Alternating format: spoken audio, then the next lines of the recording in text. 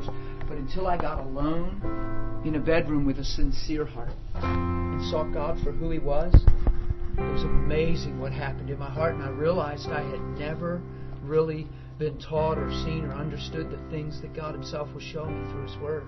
And it transformed my life forever. And that was like 13 years ago in June. So I have this real conviction and passion to teach those convictions and revelations. And we've just seen lots of fruit. God is faithful. Sometimes we don't understand things. So the best thing to do rather than run our minds is go back to His Word and get a grip. I'm serious. Because this thing is like a never-ending nightmare if it's not renewed in God. If it's not thinking through the Word, it'll go somewhere. If it's not channeled through Jesus, it'll go somewhere. And you'll find it took a hard left turn or something, man. Serious.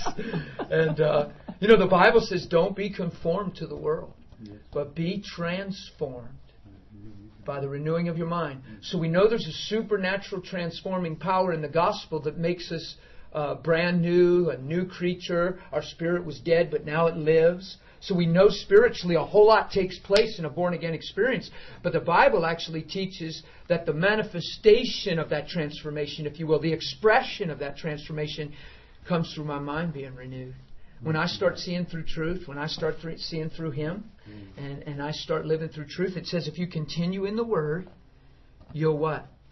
Know. You want to play ball, don't you? It says when you continue in the truth, you'll what? You'll know the truth. And what will the truth do? The truth will make you free. Isn't that amazing? Now guess who continues in the truth in John 8 there where it says that in 32? It says, he that continues in the truth continues in the Word is my disciple indeed. Amen. What did Jesus say to go make in the nations? I'm not being smart. Okay. Visitors, I'm not being smart. He didn't say go make confessing Christians. He said go make disciples. People that'll sell out and surrender to the truth of my Word so they become that manifestation of truth. Isn't that cool? So that's the journey I'm on, and I'm having fun taking it. I want to encourage you to run with me. These folks back here talking got me stirred up. Was it Diana? Or Diana? Ooh, I was listening. You saw me listening, didn't you? I was like, help me, Spirit of God, help me, because I met 20 people. Okay, but He gave that to me. That was cool. And I met Justin and Diana, his wife, and we were talking, and she spun around and said something very profound. She said, we've grown up just believing a lot of stuff and talking about God and things about the Word that we just never really, it's not really what it says. We've just grown up hearing it, and it becomes our language and our belief system. And a lot of it was derived from the circumstances of life. You pray for Bob, he lives. You pray for Bill, he dies. And then we say, let me think about this. God heals some and doesn't heal all. There's nowhere you'll find that in the book. That's right. Nowhere. But the way that seems right to a man can be our worst enemy if we don't get a grip on our mind through the Word of God. And all of a sudden, the way that seems right is let me look with my eyes, think with my mind, and come up with a, hey, when did you stroll in? Good deal. You're just way back there, girl. Yeah. And, teach about your leg. That's a great example of thinking with your heart and your mind. Yeah, that is a good example. Yeah, it is. Yeah. Let me see if I can roll into that. Serious, I'll see. Because here's the deal. We look with our eyes and think with our mind. And that's why Marilyn's saying that, because that was a situation where you could do that. And all of a sudden what you're going through begins to identify you. Your circumstances begin to dictate who you are. This is who you are. This is where you're located. Your identity is determined by Him. Okay, and the identity you have in Him is what determines your circumstance if we hold fast the faith. Okay? It's just true. The Bible says that. So we're contending. The other thing is there's no pressure on us. Like some people are quick to get condemned, or they say, well, then if I didn't receive answered prayer, I guess I just don't know God, or I'm not in faith. And they go on this little tangent of, oh, and that's just, stop that. Everybody, if anybody does that, stop that. We're not under that kind of pressure. It's a joy to grow. We're in the privilege of growing. See, because that means you're very self-conscious. If you're real quick to just say, well, I guess I'm just not in faith then. Well, I guess I just don't understand the gospel. Well, I guess I'm not as much of a Christian as I say I am. And you start saying this negative, derogatory stuff. Don't anybody go there, okay? I'm saying that out of a passion of my heart. Because I've been a pastor for a while, and I hear people do that like a lot. And then it makes it all about them. Instead of the privilege to believe Him and let it be all about Him and Him loving you. Because as soon as your conversation goes there, guess what you've stopped receiving? Love. Guess what changes your life? Love. See, I used to go to church. Now I receive His love and let Him love me. There's a big difference. Okay? There just is a huge difference. I used to attend church because it's the right thing to do. I was in a church recently preaching the gospel, and I could feel unbelief as thick as you could. It was like you get out in the morning in a foggy morning. That's how the church felt. I'm preaching the gospel, and it was like this cloud of unbelief was sitting in the church. Oh, you could feel it. And I'm just preaching. I didn't even preach heavy stuff. I preached some stuff that I just thought everybody could say, yeah. But they were like, what? I didn't even run like a highlight clip. You know what I mean? You're going to run a highlight clip and wreck people. They're like, yeah, right, whatever. I didn't even do that. I was being gracious. I just shared some cool, fresh things that had just happened. And they're sitting there like, whatever, it never happened to me. Well, I didn't see that. Well, I know that. You could just feel all that rise up in the atmosphere. And you know what I said to those people? And I really believe it was by the Spirit of God. I said, guys, isn't this amazing? I said, I can feel in the atmosphere right now unbelief. I can hear people in my own heart. I can hear people saying things like this. And I started to speak. Because you'll hear stuff. Just like I paused for your name. I really did. I paused and listened for your name. And He spoke your name to me. It was so sweet. Holy Spirit loves me. He's my friend. He's my friend. He is. We're like, we got a thing going on. And so it's cool. If you'll trust Him with everything, who knows? He can, hey, who you bringing with you? Crutches, huh? Good to see you, Brandy. Was that an athletic thing? Yeah? Well, grab a seat. We'll jump on that in a little. Hi, Mom. Hi, Candy. Bless you, girl. So, I heard these thoughts. So like I heard her name, I heard thoughts. You know how Jesus in the Bible, it says He heard the thoughts of their heart? Yeah. Who knows the same Spirit that raised Christ from the dead dwells in us? As the Father sent Him, John 20, He sent us. The things He did, we can do also if we believe. If we believe in Him, as the Scriptures say, out of our belly flows rivers of living water. This He spake of the Spirit. So He wants us filled with Him. Okay? These are Scriptures I'm quoting. So this is what makes me confident and excited, and no, I'm not being presumptuous because it's not my idea, it's His. Yes. The things I'm preaching I didn't dream up. It's not a wish and want thing. It's what He told me is true. At what point do I take Him at His word, right?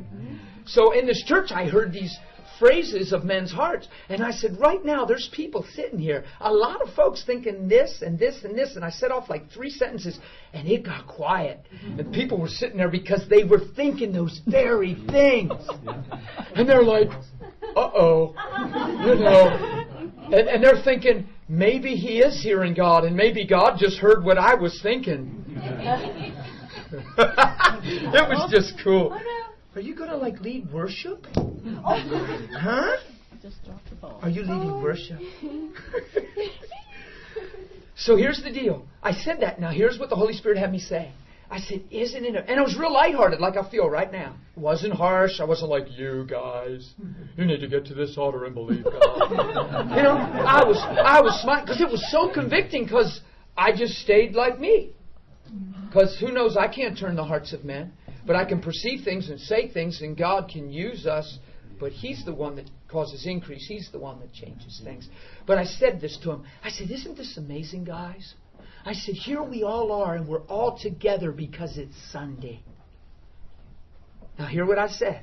I know it was God. I said, we're all together because it's Sunday.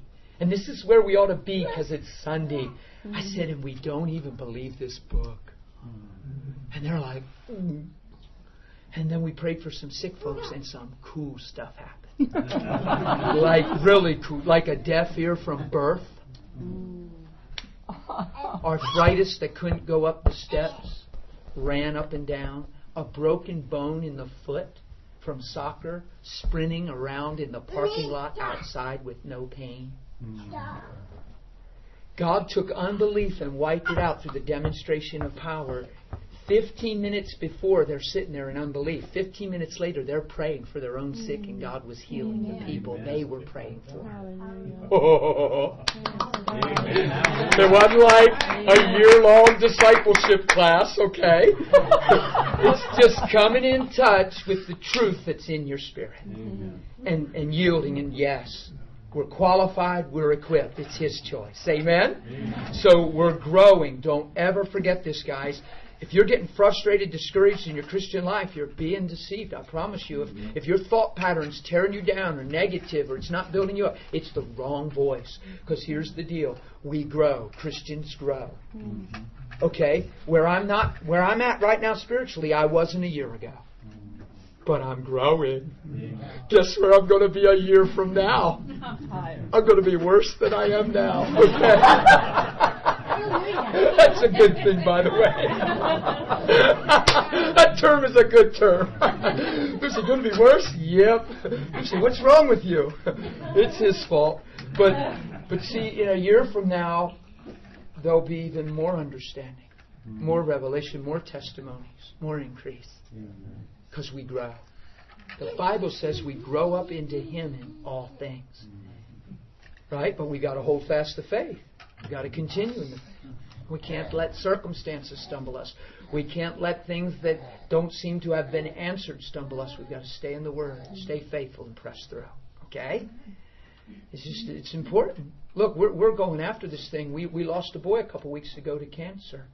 A young boy. We were praying, and we just didn't see the breakthrough. And that can rock you because you're hooked up. You're praying. You're believing. This is a young boy, and it doesn't matter if it's a young or an older person. It's we know what it is, and we know what God said, so we're going after it, right? So it was one of them paradox, troubling things in your heart if you're not careful, where you ask all the wrong questions and all the answers are negative. They pull you back. You can't build on what it seems like God hasn't done. You have to build on what He's doing and continue to go after what's available and possible. Or we'll create theology and cliches, like Diana said, that have stumbled us all our lives. So Bill dies and Bob lives, or Bob dies and Bill lives. However, we'll switch them up. We'll let one live and one. And we think with our mind, because we look with our eyes, and we say God heals some and doesn't heal others, because that's the way that seems right to man. All of a sudden, our circumstances have defined our doctrine instead of His Word. Clear? You got that? So the truest reflection of the Father that we have is the Lord Jesus Christ. Who would agree? Yes. Okay? Look in Hebrews 1 real quick if you have a Bible.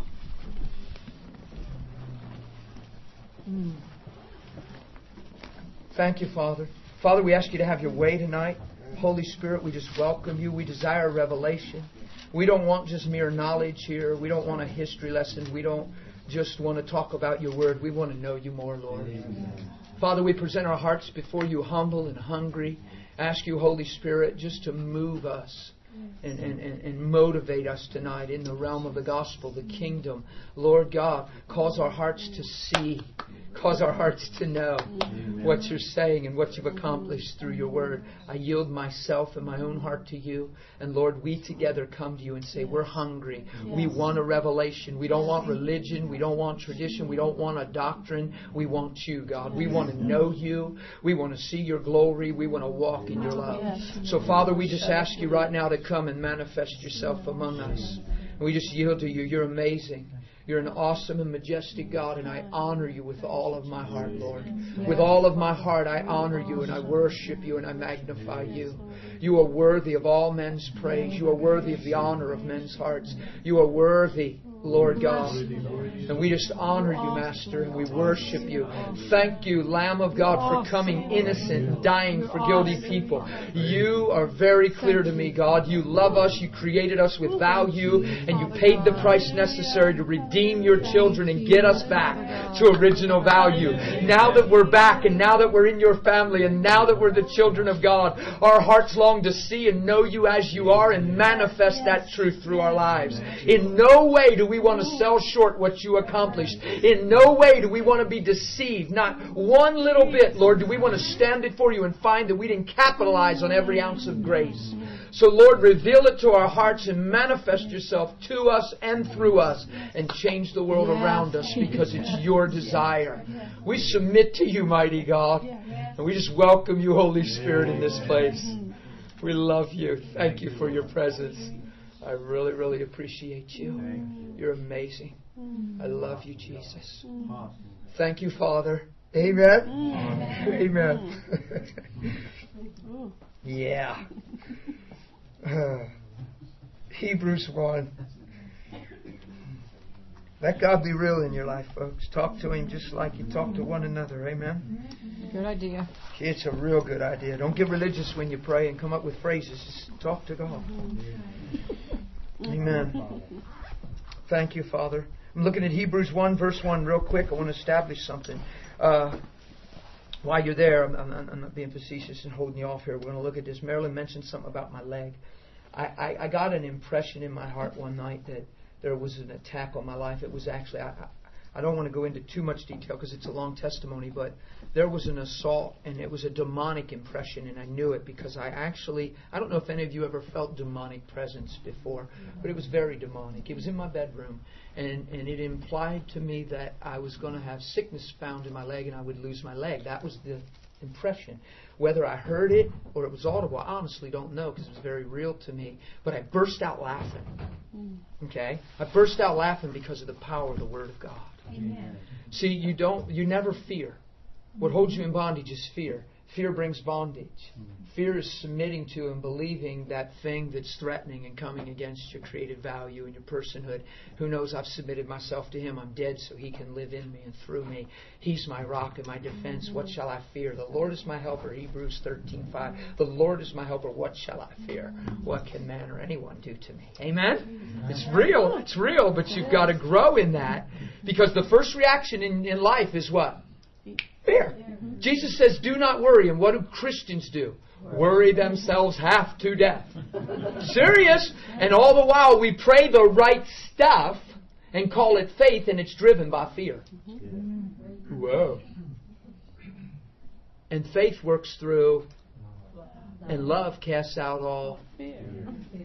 So relationship with Him is a big deal. Faith is the normal, natural response of your relationship with God. Honestly.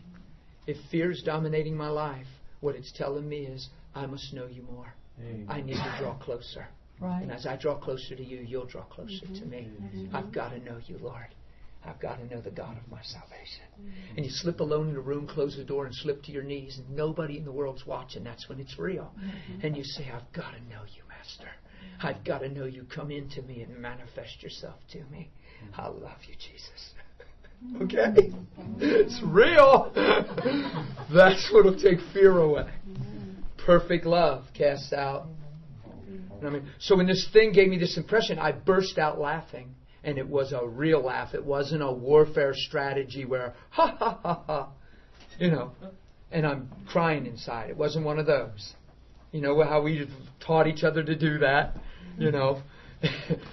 It's a response in the Holy Spirit. We're led by the Spirit of God. The Word is Spirit and life. So in the Word, I don't only find out who He is, I find out who I am.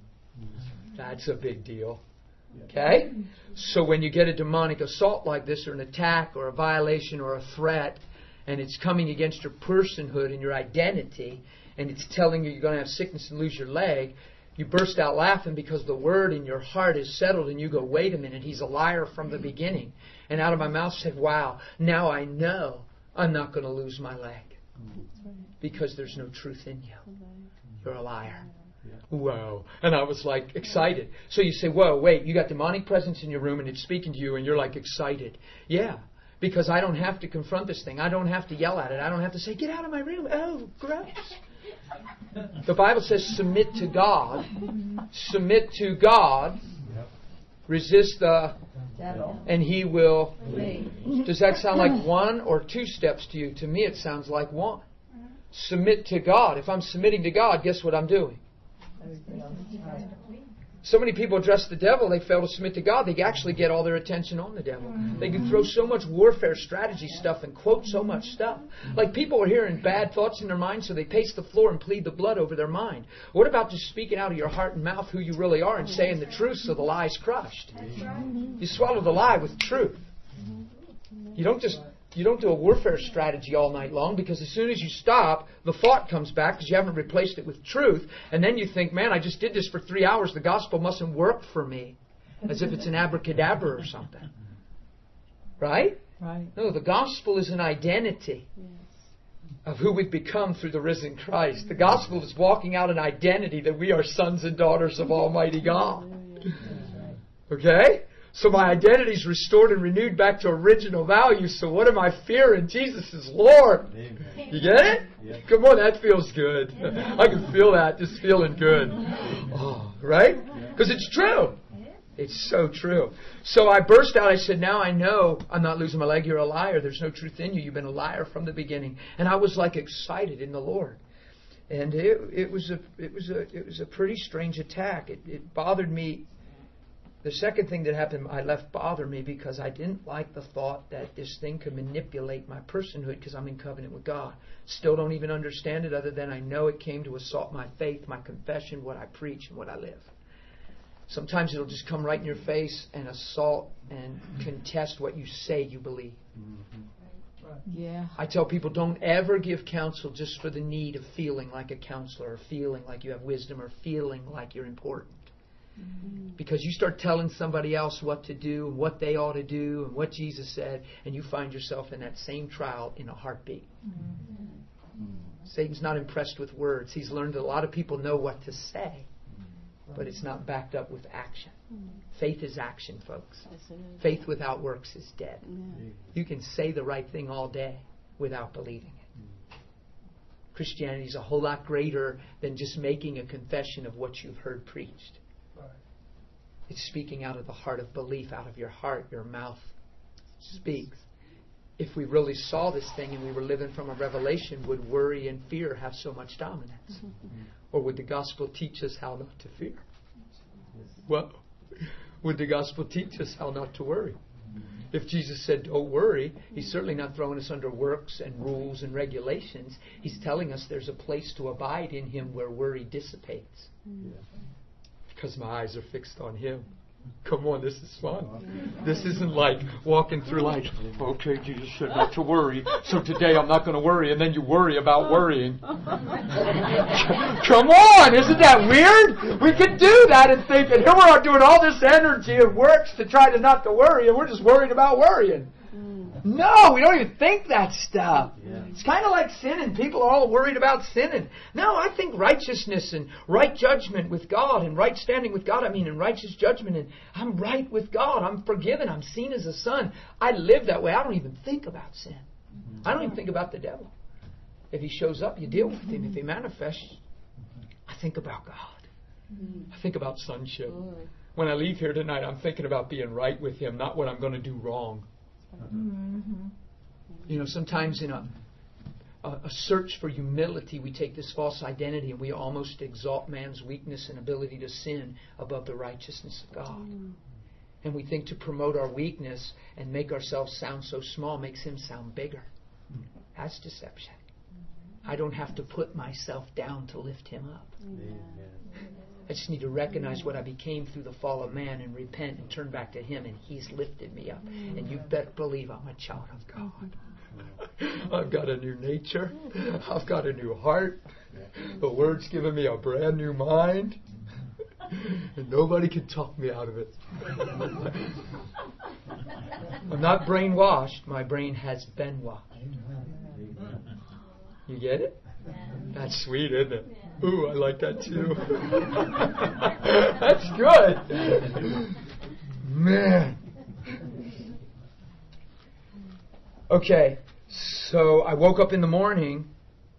Well, I looked down. I was reading a John G. Lake book when this happened, so I looked at my book. I just ignored the Spirit. I was like, get out of here, you know. And I just looked at my John G. Lake book. I couldn't read one word on the page. I couldn't see a thing. The whole page was one big blur. My eyes are absolutely incredible. I'm telling you, my eyes are as good as eyes can be. And I thank Him for them all the time. Mm-hmm. I can read and see forever, and I can just see. My eyes are amazing. And I'm so thankful for that. I found the seeing eyes of the Lord in Proverbs, and I just thank Him for it. But I couldn't read. I couldn't see. And as soon as that happened, I was like, what? This same voice said, maybe I'll blind you instead. Oh. It's exactly what it said. If you're not prepared for something like that, that thing could eat your lunch in a heartbeat because now your eyes are blurred. You follow me? And I was like, I didn't handle that one real well. I kind of yelled at the thing and told it to get out of my bedroom. I kind of, I was bothered that it touched me that way and that it could, and I didn't respond like I normally do. Not that I made a mistake or anything. I was like, and I hit my tongue slap, and I laid on the bed. I was like, and I went to bed in God though. But I woke up in the morning, my legs totally dead. Had no feeling except a pain shooting through the middle of it, but it had no feeling to the skin, and I couldn't use it at all. That's where the rubber meets the road, because right there, your mind is subject to identity crisis or faith. You either let this circumstance tell you who you are, and then you go to God from the perspective of the problem, or you look at the problem and you stand on what you stood on in the first place. I'm telling you, this thing is real. Because a lot of folks, they wake up and they go, oh my God. God, I don't know how this happened. I said it couldn't do it and it did it. Where is your power? What did I do wrong? God, where are you? You've got to protect me. God, you've got to... All of a sudden, our beef now is with God instead of taking a stand in what we know is true. So what did I do? I spun out of bed and I got myself up and I lifted my hands real high, and from my heart I worshiped God like any other morning. Same morning as any other morning. It's just good. Amen. And there was a whole lot of stuff that went on, and I'm not going into the rest of the story, but here's the deal. Many opportunities to get your eyes on what's happening and think with your mind. If you look with your eyes and think with your mind, I promise you're going to make a mistake. You look through the Word. You look by the Spirit. Okay? And you realize you're in warfare. Now, I had an advantage. Actually, I had a real advantage in the sense that, now I have a certain perspective, but most people accept sickness as sickness. And this was a demonic manifestation, so I knew it was a direct assignment in demonic spirit. In that sense, I don't need pharmaceuticals. I don't need 911. In my heart, I'm not against doctors. Nobody's ever heard me preach against doctors. But in that case, just leave me alone. If I know it was a spirit that threatened me, I don't need anything but Jesus, and He's enough. That's just where I'm at. I'm not telling you to do that. I'm telling you that's me talking. I'm not telling you to do that. I'm in a place to do that, so just leave me alone. See what I mean? Because I know what it is, and I know what defeats it. So just get out of my way. We're wielding the sword, baby. I don't want you to get hacked in the midst of it. So see, and if I want to believe that, who knows that's okay. Don't try to talk people out of faith, but don't try to talk people into faith in those situations. They need a revelation. You don't tell people what to do. I had all kinds of people telling me what to do. They didn't have the experience I had, and they might not have had the revelation I had. So I had people telling me I was in pride, and I was ashamed to go to the doctor, and I had spiritual pride. I was like, it made me cry. It grieved my heart, not hurt. It grieved my heart that we could believe that about each other and be clueless to what's going on inside of each other. Nobody knows the mind of a man or the heart of a man but the spirit of a man. And I'm thinking, you guys don't even have a clue what I'm motivated by. This is all about the gospel. This is all about demonic warfare, and the gospel's my victory. This is like, Whoa. And I had people close to my life telling me who I was and what I was and what I needed to do. And it was all because they cared for me. They loved me. But they were very presumptuous. So instead of encouraging and building and getting behind my faith and understanding, looking into my eyes and seeing where I was coming from, they were just giving me their wisdom. Oops. Be careful about that. On the flip side, don't you tell somebody what you're ready to do, because they're going to try to do what you're ready to do if they're not ready to do it. That's not a good one either. I've done some stuff I don't even preach from the pulpit. I don't have a grace to, because people will try to do it because I did it and have a testimony. And then you get halfway in the middle and find yourself in trouble and say, well, it worked for Dan, and you find you're just trying out a method, 30-day money-back guarantee or something. But there's no money back. Oops. You know, right, God? Well, I tried you for 60 days. You weren't what you seemed like you were going to be. So I'd like a rebate. Oh, God. See, Jesus' name isn't equivalent to abracadabra. We're not trying to find a rabbit in a hat. We're walking out by faith the faithfulness of His name and the accomplished, finished work of Jesus, and we're growing in that place, guys. And if you're not in that place, you're not condemned. And if you're not seeing the breakthrough in areas of your life, you're not condemned. Continue to grow and refuse to be discouraged. Yes. Because when you feel condemned, it's always the devil, I promise you. When you feel like giving up, you're making it all about you instead of your quest for Him. Come on. I'm talking some straight stuff here. I can feel it going doink. It's good. Simple stuff. But I love what Diana said in the beginning, because there's rhetorical things, there's cliche things we've embraced our whole life that need confronted and challenged, and God would be pleased to do that. Amen? So that was the testimony, and it was a very brief version, but there was the go-through example. So I'm actually preaching what I'm preaching from the experience of going through it. And there's a lot of testimonies. There's several opportunities of that kind of thing that we're talking about in my life. That's good. So then all of a sudden Daniel in the lion's den is not a theory to you. All of a sudden Nebuchadnezzar in the fiery furnace isn't a theory. Whoa. It's real. It's not a theory that we can read and preach. Even though the Word's still true and we honor the Word, a lot of us are just grasping theories of the Bible and principles of the Bible.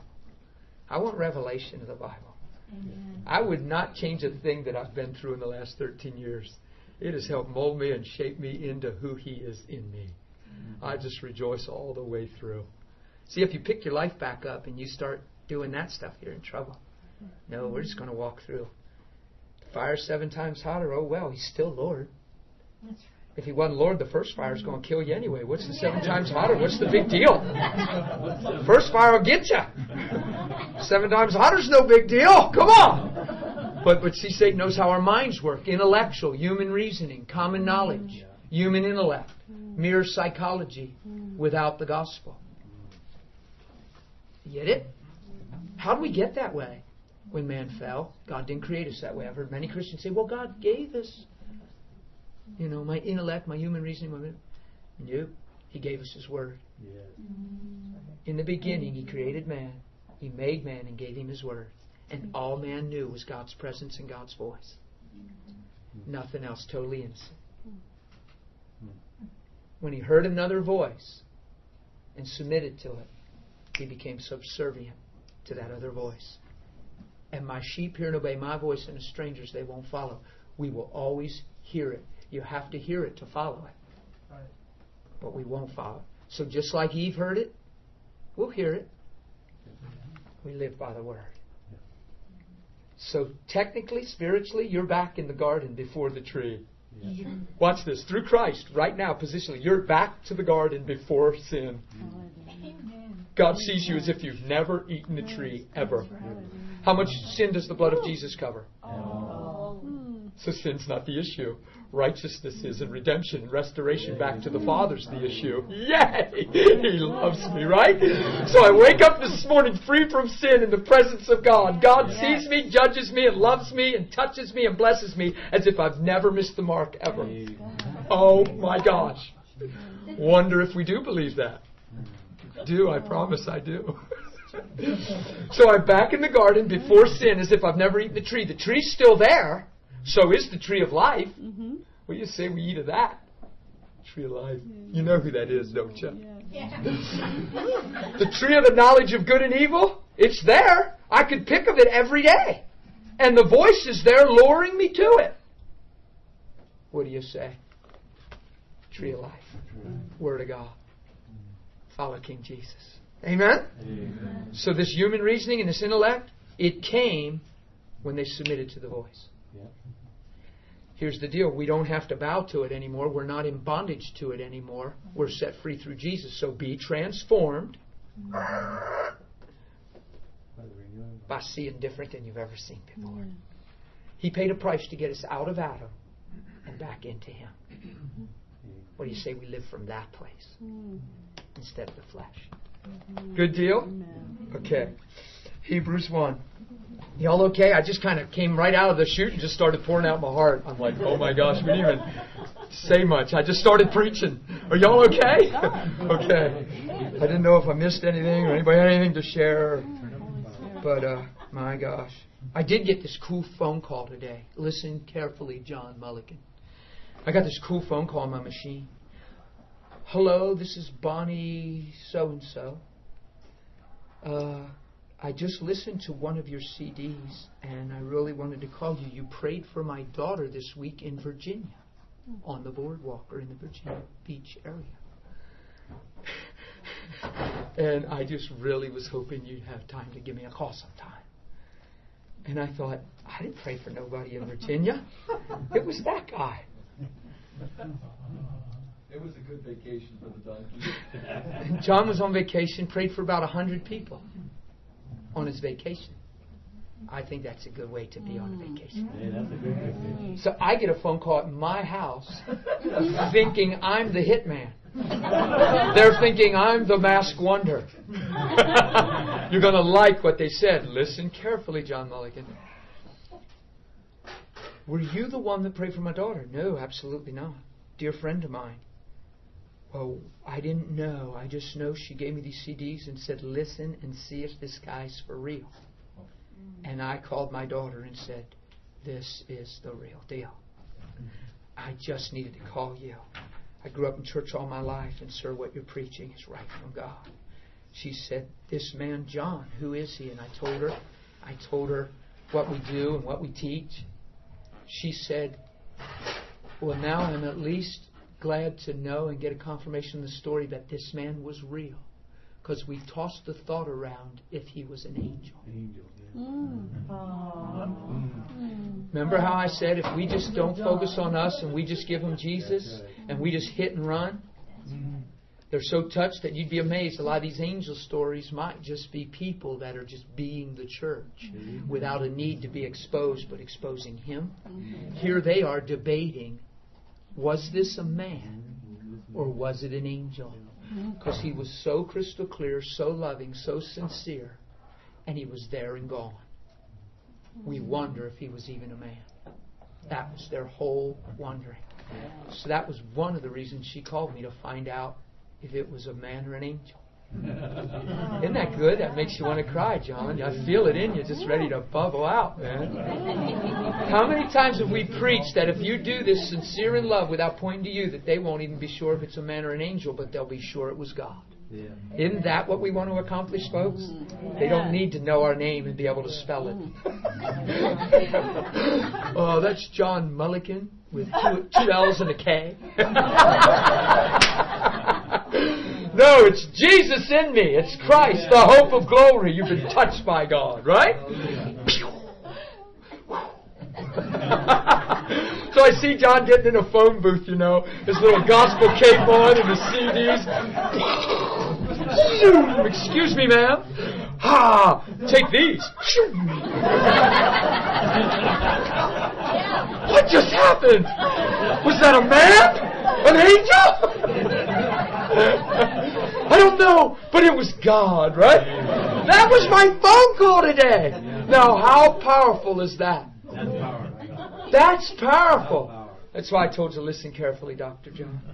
Amen? Amen. It's encouraging testimony, isn't it? All you were doing was being the church, buddy. And it shows the impact it'll have on people when love's sincere. It says, let your love be sincere and without hypocrisy. That's what will change a community. Right. It's not our scheduled outreaches, church, even though they're okay and don't stop them. It's you manifesting love in a real world with real people. That's what will change your community. Yahoo! John's a perfect example. Good testimony. That was real good. Okay, Hebrews 1, real quick. We're finally there. God, who at various times and in various ways spoke in time past to the fathers by the prophets, He has in these last days, listen carefully, this is powerful. He has in these last days spoken to us by His Son. Amen. So He has spoken through His Son. And we understand God speaks through His Word, and we can hear His voice by the Spirit of God. But what it means is literally He has made a statement through His Son. He has spoken, brought a New Testament, a new covenant through His Son. He has spoken through His Son, who is the Word of God. Right? It's powerful. Right. Let me just read on. Whom He has appointed heir of all things, through whom also He made the worlds. The Mount of Transfiguration, who's aware that Jesus went up and kind of like turned inside out? And the glory within shone round about. Right? And who appeared on the mountain with Him? Elijah and Moses, the law and the prophets. Right? So the law and the prophets were here, right? And they had their time and season, and He spoke to our fathers in the past through the prophets, right? And some of them foretold and proclaimed things, and very powerful. It's all God. And we had the law that was given by Moses as a tutor to expose man's desperate need for a Savior, is really what the law was. To show us that we can never live the standard of God, and we need the grace of God, right? So the law pointed us to Him. The law showed me my need for Him. Okay? It's really cool. So the law and the prophets are on the mountain. Jesus turns inside out. He's shining white and glistening like the sun. And God thunders and says, "This is my beloved Son. Hear Him." He's got the law, the prophets, and the Lamb. And He says what? This is my Son. Hear Him. Oh my gosh. Because why? In these last days He has spoken through His Son. That's powerful. Jesus said some incredible things. He said to Philip in John 14, "How is it, Philip? I've been with you so long and you say, 'Show us the Father.' How can't you know, Philip, that if you've seen me, you've already seen the Father?" He said, of my own self I can do nothing. Right? He said, "I didn't come to do my will, but the will of Him who sent me." Colossians 1, like 15 says, He's the visible image of the invisible God. He's the ta-da of God. God came out like He is through the Son of God. He put flesh on His Son, the incarnate, God with flesh. Right? Son of God. God came out as He is through His Son. And He said, "I only say what I hear the Father. I only do what I see." So He's the total expression of Father. I find the Father through the Son. We preach Jesus is the way to heaven. Jesus, of course we have eternal and everlasting life through Jesus, but the focus is always heaven with a Christian. Pray this prayer to go to heaven. No, pray this prayer to get out of sin and get back to the Father. Pray this prayer to get in relationship with God. Don't pray this prayer so your name's in a book and your life's not changed and you just think your name's in a book and someday I'm going to heaven, but everything stays the same. Come on. No, pray this prayer because Jesus is the way. The way what? Back to the Father. The truth what? About the Father. The life what? The life of the Father. And nobody comes to the Father except Jesus is the way to the Father. We've made Him the way to heaven and we miss intimacy with the Father. So we're still confessing Christians living in fear, worry, doubt, unbelief, circumstantially driven, and we really don't know God. And some of us get frustrated and backslide, and then we wonder if we're still in the book and all that craziness. Whoa! That made sense, didn't it? It's because we've misinterpreted it. We've made it all about pray this prayer with me so you go to heaven. No, it's pray this prayer with me so you can get back to the Father and fulfill the reason you're created in the first place and live from your identity of original value. So the purpose of God can be rampant in your life and manifest the King. We're God's choice. Come on. Hallelujah. You're His chosen. You're His choice. Handpicked by royalty. Serious. That's how I see my life. I'm the choice of God. Yeah. I'm not an accident. I'm not happenstance. I'm the will of God. Right here's the will of God. You want to know the will of God? Take a good look. Right? Serious. That's intimate stuff I'm saying. Wonder if we believe that. Oh my gosh. It would change the fear of man, rejection, insecurity, identity crisis, self-consciousness. It would swallow it all up if we just dare believe we're in Him and He's in us. You get it? Can you tell I'm happy about this? Oh, yes. I really am. I don't like put on my happy jacket so I can impress you on Thursdays. I am impressed with God. So I have to live this way. Amen? Huh. Gosh. You ready for verse 3? In these last days He's spoken to us through His Son, right? Verse 3. Who being the brightness of His glory, it's right here in our Bible. Yeah. Jesus is the brightness of whose glory? The Father's glory. The expressed image of His person. Jesus is the expressed image of God. Oh my goodness, it's right there. And upholding all things by the word of His power. The gospel's not in word only, but in power. Let's not separate the two. Let's not become intellectual Christians and just indoctrinated Christians. Let's become Christians with a revelation that manifests the fruit of what we believe. Because I tell people, you honestly don't know the Word till you become the Word. You can quote it, but we need to become it. I see a lot of people in fear quoting all the promises. We're called to stand in faith in the midst of the fire and declare from the heart of faith that works through love. From the position of promise, we speak to the mountain. We declare the glory of the Lord. Amen? Because it's about Him. It's not about us. I live from the perspective of God in me, not me to God. Does that make sense? It's a whole nother realm, folks. 90-some% of Christians pray because of what's wrong from the perspective of fear. One of the most common prayers in the church is, I'm going to the doctor, pray that I get a good report. Why? Because you're saying if I don't, it's going to have my identity affected. It's going to move me. When you have the good report. We've got to get to the place where no matter what a man says or what our bodies are saying or what diagnosis, He does not change. He is Lord Almighty God. You get it? I'm serious. That's a number one request. Pray that I get a good report. Well, of course, we don't ever want to be told we have cancer. We don't ever want to be told we have Lyme disease. Of course, we're not asking for that.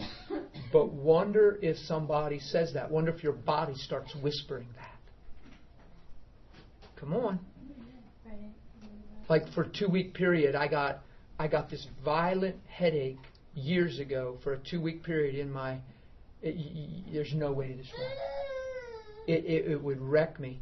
I mean, no way. Where I would moan and just I didn't even know what to do, and it would just rock me. So here I am, revelation of righteousness, feel the presence of God, hear His voice, know His love, know I'm forgiven, and yet this crazy thing's hitting me once a day. After the first week, your mind wants to whisper. Now, I know that from talking to a lot of folks, but honestly, and man, please hear my heart. I know there's visitors. I'm not being arrogant. The gospel's got me way past there. I don't even hear those whispers anymore, but I understand how they work because I lived that way for 33 years. But I wasn't like falling prey to that and fighting against that. But after a week, the mind wants to go, you know it's because you got a serious problem. You know there's something wrong in your head.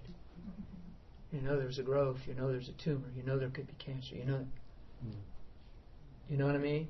And this thing would hit me once a day, and it would just hit me out of the blue, but I could feel it coming on. It was the most amazing pain. And what it wanted to start doing was to get me intimidated and fearing when it would come. And I had things to do. And I had to do a healing service one night. And I was ready to do the healing service, and this thing hit me downstairs. I called Phil and Ruth.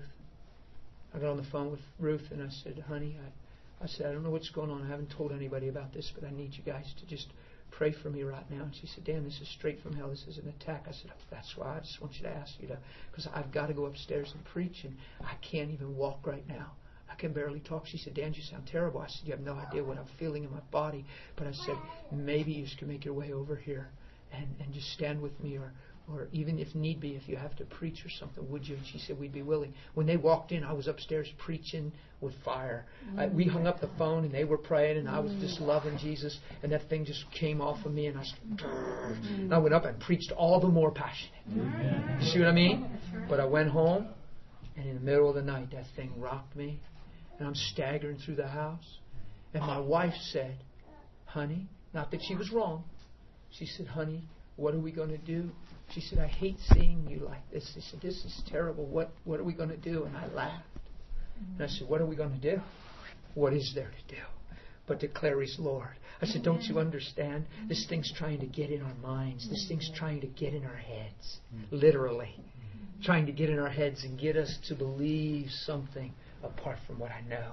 And the bottom line is I'm in the Christ. I'm on the rock. I started preaching, and that thing literally went and it never, ever, ever, ever came back from that moment. But it was like it escalated to that point of trial and testing where I had maybe an opportunity to cross over a line or something. See what I mean? And embrace some natural knowledge, and I refused to do that. You see, well, Dan, where do I draw a line? Where your faith is. I'm not telling you to do what I did. I'm telling you grow up into Him in all things. It's your privilege. Growing in a personal revelation of the Christ in you is a big deal for all of us. It's one thing to grab a friend and have us pray for each other, okay?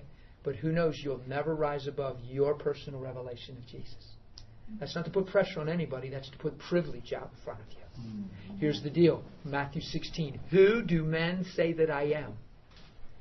Men are saying a lot of things. But who do you say that I am? Do you hear the question? Okay, men are saying a lot of things, but what do you say? Because you won't rise above what you say. You won't experience beyond what you say. What you say is where you'll be founded. Your revelation's imperative. You can't ride mine, and I can't ride yours. We can encourage one another's and edify one another's, but I got to live out of my revelation of Him. Vice versa. Make sense? Okay. So He's the expressed image. He's the visible image of the invisible God. Okay? So get this. He's our model. He's our example to follow. So Jesus modeled a life that was walked out by the leading of the Holy Spirit of a man filled with the Holy Spirit in right relationship with God without a sin barrier. We don't see Jesus that way. I was never taught Jesus was that way. When we would say things in church, people would say, well, now that's Jesus. Well, now that's Jesus. It's not us. That's Jesus, right? This same Jesus said, the things I do, you'll do if you just believe. He said, the same Spirit that's in me is going to be in you. I'm not leaving you as orphans. I'm sending another. He's just like me. He'll do in my absence what I would do if I was here. So receive Him. He's given His precious promises. They're yes and amen. So we have a yes and an amen to grow into. Trouble is, when we don't see the manifestation of the yes, it drives us bonkers, and our minds has to come up with a reason. Usually at the cost of His Word. I'm not going to do that. I'm not going to raise my circumstance above His Word if He raised His Word above His name. Ooh. Psalms 138:2. He's magnified His Word above His... If He raised His... Why'd He do that? Because it's only through His Word that I can see the honor of who He is. I can only truly worship His name through the revelation of His Word. You get it? So without His Word, I can't know Him. So His Word's above His name because His Word takes me to the honor of His name. We let our circumstances rise above His Word. And His Word's above His name. So we let our circumstances rise above the Word and call on His name in despair and wonder where He is. Something we're growing in. We need to persevere. Persevere. Wow. When she said persevere, Hebrews 10 just flashed in me like 35. Don't throw away your confidence. It has great reward.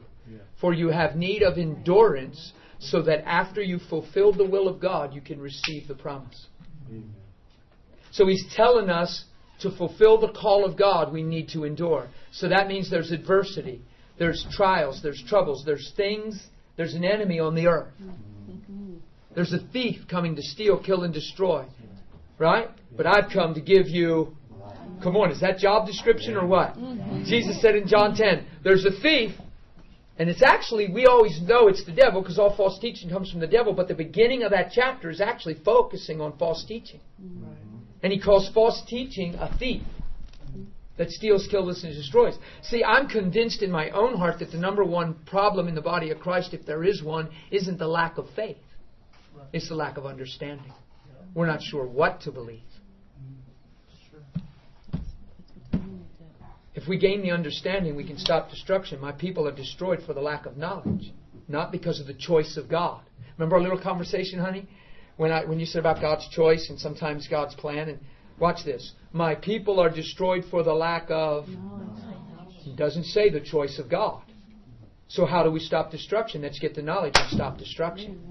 Power of life and death's in the... Watch how these two couple. We have a lack of knowledge, so we speak death. We have a lack of knowledge, so we speak ignorance. We have a lack of knowledge, so we speak fear. And the two come together. And all of a sudden, what you believe in the lack of knowledge comes out of your mouth and confirms it with the words. The power of life and death is in your and my tongue. Watch, if God was in administratively sovereign control over the earth, why would He put the power of life and death in your tongue? He'd let you speak whatever you want to speak and just override it with His sovereignty. He made the earth subject to men. The earth He did give, Psalms 115, to the children of men. In the power of His name, He told us to subdue and steward the earth. Through the fall of man, we've become subdued. And Jesus Christ got us back on track. So now we got to push away fear and stop being afraid to be called presumptuous for preaching what I'm preaching. Honestly, stop calling God this big sovereign God and overrating His sovereignty. He doesn't want you to make Him sovereign in the way that He's got the day administratively controlled. If people are being destroyed for the lack of knowledge, it's not because of the administrative choice of God. If the thief's stealing, killing, and destroying, it's not because God assigned him. If the power of life and death is in the tongue and people are speaking death, God might be willing life. Here's a good example in Timothy. It's God's will or desire that all men be saved. That word is sozo in the Greek. It literally means healed, delivered, protected, and preserved, made well or whole, and kept safe and sound. That's the all-inclusive word of what it means, sozo. So God's desire is that all men be sozoed, saved, and filled with the knowledge of truth. Why? Because once you're saved, truth will keep you saved.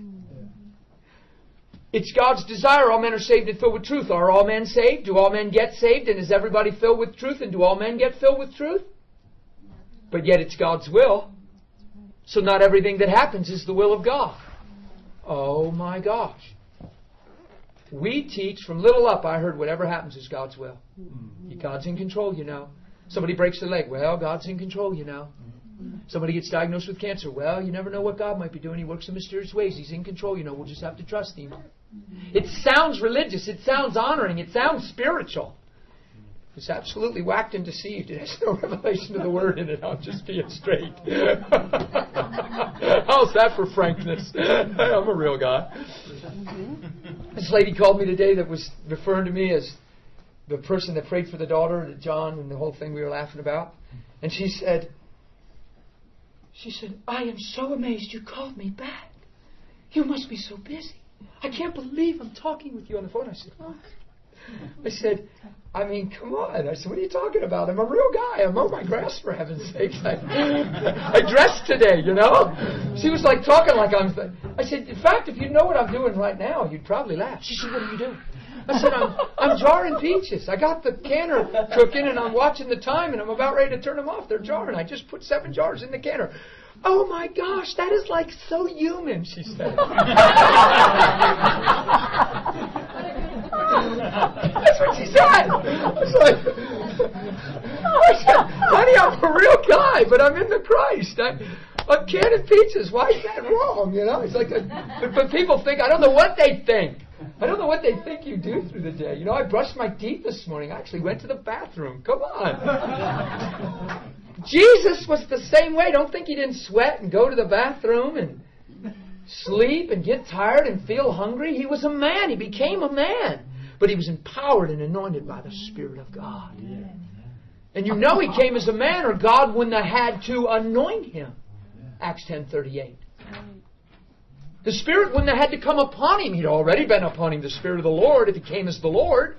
No, He came as a man. He was tempted at all points, yet without sin. God can't be tempted by any man. So He had to be a man to be tempted. He couldn't have came as God, or He'd never been able to be tempted. He wouldn't have been a viable sacrifice and a perfect replacement and sacrifice if He'd have never been tempted and been able to bear witness of our weaknesses. He went through what we go through, yet without sin. So He was the perfect Lamb. Amen. So a man took the place of man, so man could be reinstated and restored back to that place of original value. Yeah. To steward the earth and say to the mountain, move. We got to get that. Because if we get that, say goodbye to guilt, condemnation, shame, weakness, insecurity, identity crisis, oh me, oh my, wrong side of the bed, he said, she said. Throw it all out. That's all useless. That all came through the fall. It's not normal. Anger, frustration, wrath, malice, jealousy, bitterness, envy, pride. It's not your created value. It's not who we are. We are created in His image.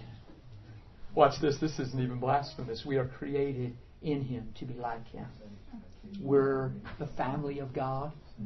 Jesus called God His Father. They wanted to stone Him.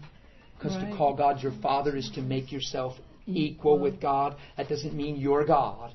That means you're on the plane of God by His choice. You have His genetics in you. It's His grace that rules your life. The kingdom of God is where, Barb? In you. Fear not, little flock. It's the Father's good pleasure to give you the kingdom. Get it? Why do we sell this stuff short and be like, well, you know, we're just wicked old sinners and we're always going to mess up, and thank God one day we'll go to heaven and be made perfect. Come on, who's heard that all their life? Well, you know, it's a wonder He even considers this, because He considers this because He knows who we are and who we're created to be. He knows that fallen state was a lie and it wasn't who we are.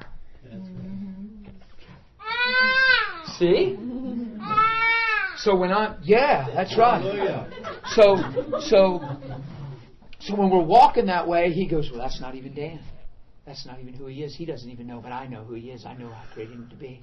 And I've paid the price, and I'm drawing him unto myself. And one day I'm going to open his eyes and open his heart and reinstate him back into the family, back into the kingdom, so he can once again be filled with the Spirit and glory of God and manifest the reason I created him. That's powerful.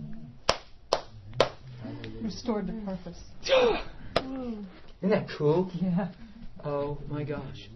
So Jesus, we follow him. Jesus said what? Follow me. Remember, I didn't finish this thought. This is good. The Spirit of God just popped this up. This is powerful. He called God his Father. They wanted to stone him in John 5. Because to call God his Father was to make himself equal with God. And they were like, blasphemy, stone him. Right. But when his disciples said, Lord, teach us to pray, he said, when you pray, pray saying, our Father. What was he saying? Guys, he's not only my Father, he's your Father too. Amen. You were created on the same plane as God, but Adam ate this tree, followed his wife instead of God, and you all fell and went into him. But he came to get us back. It's simple. So the key is seeing ourselves apart from the fall, seeing ourselves through the Christ. That's why I said I used to go to church, now I let him love me. That's huge. I used to say I was a Christian. Now I'm loved by God. Amen. If your nature's not being changed and your life's not being changed from what it was before you said you were a Christian, it's because we need the love of God in our lives. It's simple. His love will change us. His love will swallow up my nature. So what do? Focus on your weakness and what needs to change about your life. Thank him that his love is greater and it abounds more and more to you, and you just receive it and thank him and start declaring how special you are in the sight of God and how worthy you are of the blood of Jesus because he said so. And you start receiving love and your whole identity will change and strongholds will break and habits will change and your life will be transformed. Why? Because righteous consciousness produces its fruit unto holiness. If I present my members unto sin or unto disobedience like sin, like I call myself something I'm not through Christ, and I just judge myself short, I'll produce short fruit. You know what I mean?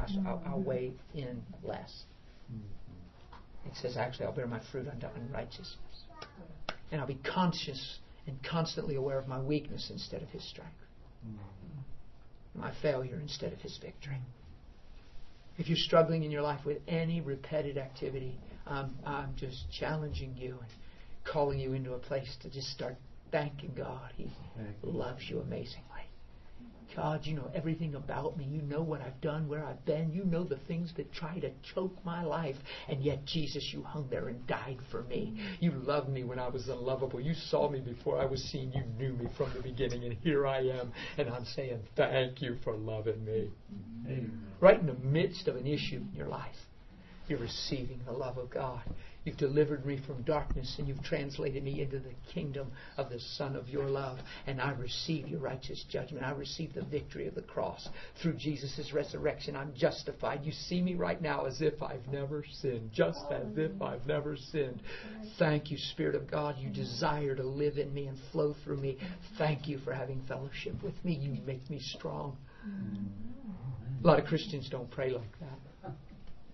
We're not even taught to. We just pray for the car to run better and the boss to act right. Things that pertain to our day. Serious, I'm being real. How many of us are in a place of communion and union with Him, increasing our relationship and our love life with the Master? That's what will transform your world and bring you into His. Amen? So we follow who? We follow Jesus.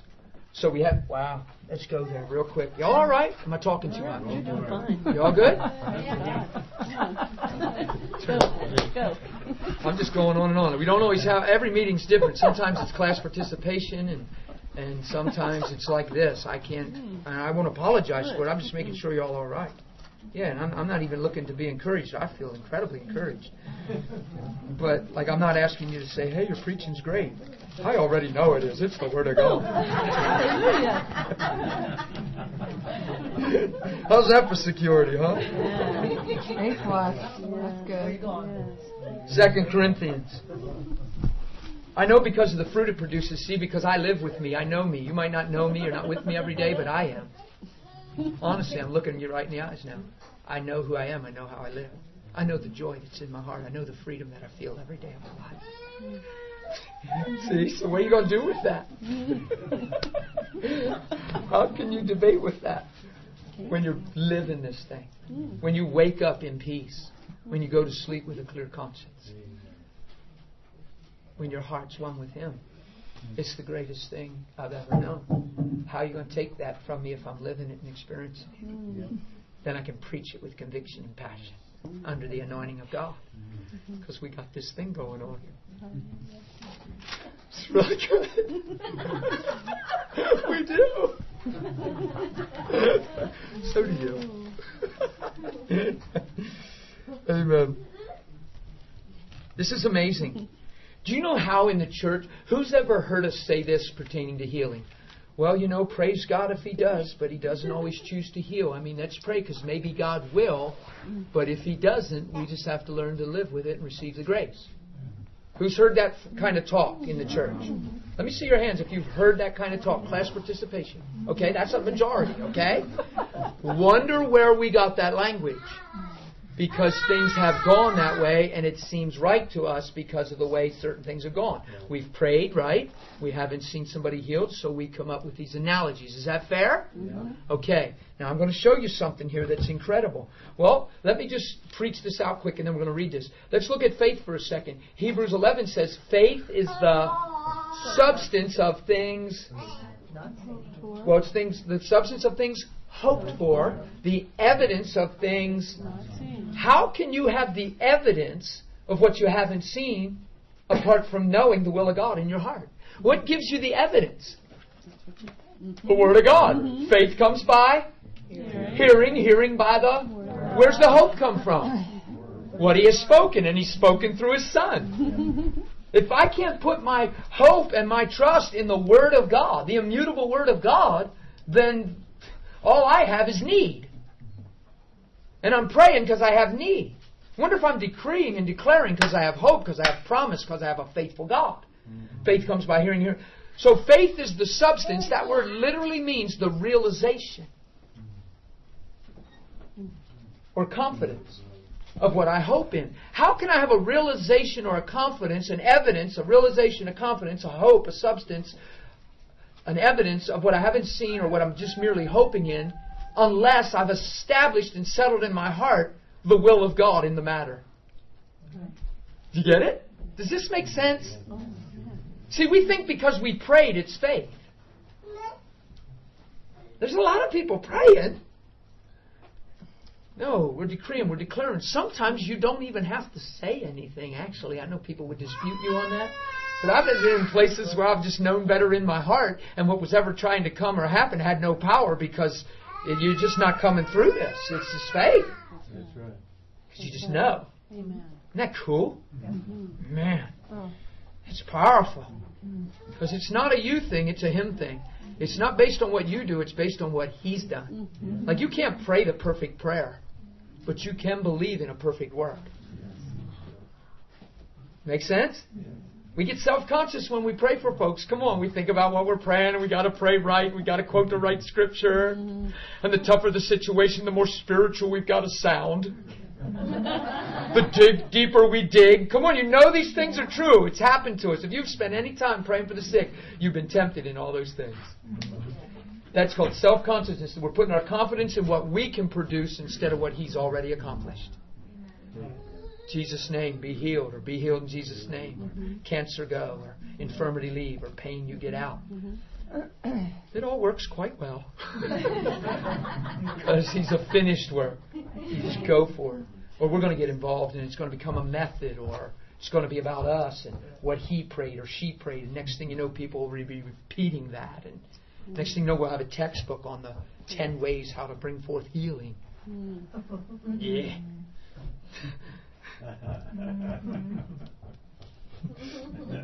Okay. So we all agree that we've preached this God that maybe He will, maybe He won't. We've heard that in our lives, right? Let's pray, because who knows, maybe God will. We got to be prepared in case He doesn't. Let's not get our hopes too high, but we ought to at least pray. How weird is that? Did you hear this your whole life? Don't get your... And the Bible says that hope is the anchor to your soul. It takes you through the veil into the presence of God. That faith is the substance of your hope. So the Bible says get your hope what? Sky high. And the world says, and Christians say, don't get your... I went to pray for a guy today, and there was feelings in the room about, why are you doing this to create false hope? What is false hope? Huh? When you're embracing that kind of thinking, who are you protecting? Yourself or the gospel?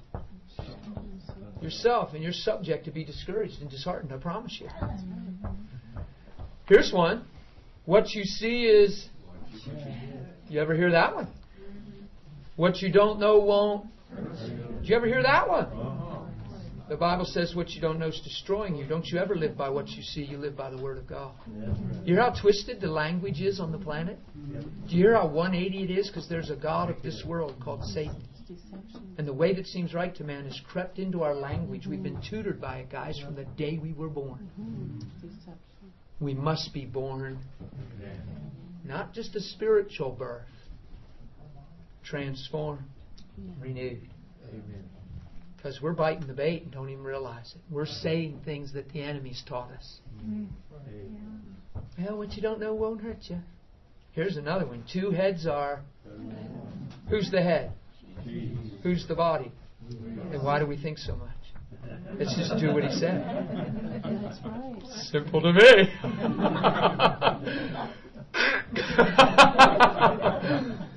This thing was not created to think about all this stuff. This thing was created to harbor what He said. To file what He said. It's got to have value. He wouldn't tell you to renew it. It was created by God, the mind, but Satan has perverted its use. True? Man, think all the things we say. There's actually a lot more phrases. Totally 180 of the Word. And the church says them. Not just the world. The church. We're destroyed for the lack of power of life and death. You get it? Wow. Okay. Let me try to get through this here. Paul was planning to come here to see the Corinthians. 2 Corinthians chapter 1. Didn't I tell you where to go?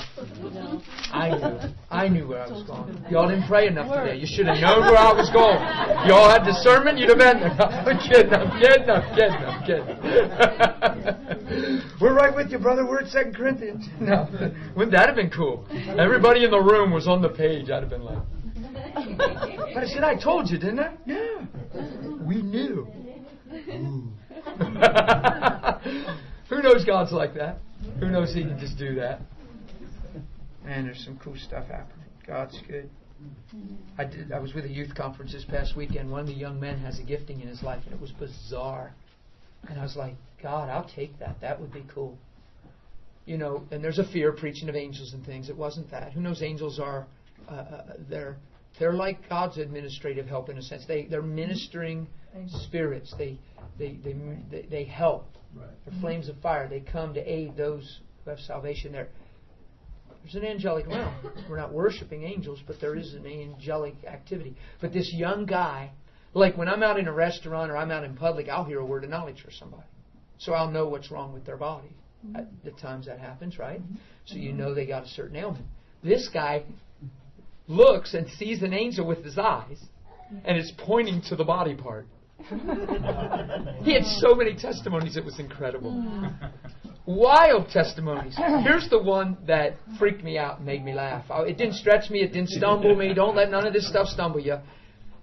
He looks, he's in a restaurant, and he looks and he sees an angel standing in the restaurant. And he looks, the angel's wearing a neck brace, and it's pointing to a man. And it disappears. He's like, oh God. He walks over and says, excuse me, sir. Do you got some neck issues? He said, how can you possibly know that? I've had them for like 9, 11 years from a terrible accident, and my vertebrae are all messed up. He said, I'm going to be real honest and tell you how I know. He said, I'm a Christian, and there's a gifting in my life. There was an angel of God standing here pointing to your neck. And I don't know if he told him he was wearing a neck brace or not. I probably wouldn't. Because I'd have lost the guy. Right? Because you tell this stuff in the average church gathering and you lose people. I'm not trying to stumble folks.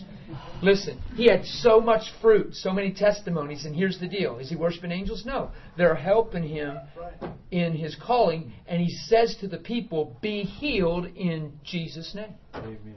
Who knows that's all gospel? That's all powerful. So I'm like, Lord, send the angels. Let me see angels. Go ahead and point to the world and show me what's up. Yeah. And I'll just go and say, hey, there was just this cool angel pointing. What's going on in your right ear? He was pointing to your right ear and going like this. He was going, you're losing your hearing, or can't you hear out of that ear? No, I'm totally deaf in that ear. Yeah, you know why? That angel was just standing there going like this. Now watch. We're going to pray and he's going to open your ear. Boom. Who knows that? Yeah. Would you like that? Yeah. Wouldn't that be fun? Yeah. So let's not think it's weird. So here's a 19-year-old living that way. Wow. He's just seeing that stuff. Tell the part at the Penn State, at the cafeteria. He's in the cafeteria. He's sitting there, and he's like, boy, this is a bummed-out atmosphere. This is just like a boring place. There was just no God activity. He's sitting there thinking, because there's no God activity. Everybody's telling their stories and in their own little soap opera. You know what I mean? Not being smart. They're in their own little world, sitting all around at large. And he's sitting there feeling like it's a boring place because God's not moving, and we need a move of God. And he's sitting there, and he looks up, and he sees 3 angels in the cafeteria. And he's like, oh my gosh. He said, you think you're ready for it, and I see him, but he said, it always just... I'm like, oh my gosh. And he said everyone was showing him something about a person. So he went to each person and asked them out loud, prayed for them, and they were all instantly healed, turned the whole cafeteria upside down. People started asking for prayer, worshiping God. Penn State cafeteria, main campus, upstate. God rocked the place. 3 angels pointed the bodies. He goes, 3 people are healed, and then everybody goes, oh my gosh. Because it's stuff that he couldn't know. It was supernaturally revealed. What's the difference if the Holy Spirit speaks it to your heart in a word of knowledge, or an angel goes, yoo-hoo? What's the difference? Why do we get stumbled by that stuff? What's the difference? Every one of us, as I'm talking, would be thinking, that would be cool. That would be cool. It would be cool. Who knows it's cool to hear the voice of the Spirit, any word of knowledge, but that's just cool. And at the end, he was like, pray for me, and he was saying some things to me, and I said, are you kidding me, man? I've been wanting you to pray for me. I was like, because I want to see. But it's just fun. I bless me, 19 years old, Christian all his life, but in 2004, God dropped this gift in him and rocked his world. He had so many testimonies. Oh my gosh, he had so many testimonies. Isn't that cool? Okay. Verse 17. You got to understand that Paul was passing by Macedonia to come see the Corinthians, okay? So what he's saying is, when I was planning to do this, verse 17, did I do it lightly? So was it just a light thought like, well, maybe I'll go check in with Corinth and them guys? No, what he's saying is he's being led by the Spirit, and when he was speaking, he's speaking on behalf of the king. So if he's saying, I'm coming to see you, he's saying, I'm not doing this lightly. It's not a maybe I'll stop in and drop by. What he's saying is I'm aiming to come your way. Okay? Did I do it lightly? Watch this. Or the things I plan, do I plan according to the flesh, that with me there should be yes, yes, and no, no. In other words, well, maybe I'll come, maybe I won't. We'll see. What he's saying is when you live like that, you're living by the flesh. When you have a yes, yes, or no, no, maybe I will, maybe I won't, how can you put integrity in that? How can you put trust in that? How can you put expectation in a yes and no? Okay? Maybe I will, maybe I won't, right? So what he's saying is to plan yes, yes, and no, no, or to embrace yes, yes, and no, no, is according to the flesh. Did you hear that in verse 17? Okay, now watch this. Now he flips that precept right over to God and says, but as God is what? Faithful. Say that again. God is faithful. Faithful. See, when you're faithful, your yes is yes. So God's not yes and no. That's right. Maybe He will, maybe He won't. Hey, let's pray. Who knows? Maybe God will heal, but maybe He will choose not to heal. He's God. We'll learn to live with whatever He decides. Who sees that God can't live that way and express Himself that way because you couldn't put your faith and trust in His faithfulness? You getting this? Yeah. Watch, it's right here. This is phenomenal. As God is faithful, who hears that He takes this precept and throws it right back and defines God? As God is faithful, our word to you. What word? Whose word? What word were they preaching? The gospel. The gospel we're preaching, as God is faithful, our word to you was not yes and no. Maybe He will, maybe He won't. Maybe He wants to save you, maybe He doesn't. Maybe you'll be healed, maybe you won't. Let's pray and see. You get it? Our word was not a yes and no. Now look, he goes deeper with this thing, and he nails it. For the Son of God, Jesus Christ, who was preached among you. So what word were they preaching? Christ the Lord. The word of Christ that we brought to you was not yes and no. That's what he's saying. Was not yes and no, but in Him was yes. You say, what was yes? All the promises of God. In Him are what? Yes. And in Him are what? Amen. Amen. To the glory of who? God. Through who? Us. Oh my gosh. Wow. Who's the move of God flow through? Us. So we're not calling on a God way out there to move somewhere. He moves through us. We're His church. We don't go to church. We are the church. Amen. The move of God is yes and amen to the glory of God through us.